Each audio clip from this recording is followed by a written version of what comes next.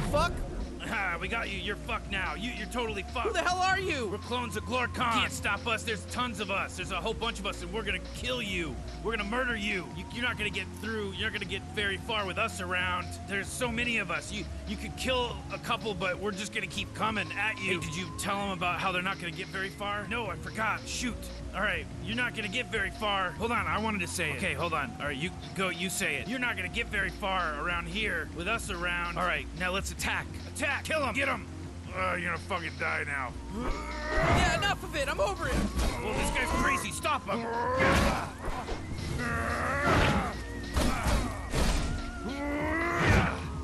Can't hurt me. Ronald, no! Okay, all right, we killed them all. Let's keep going.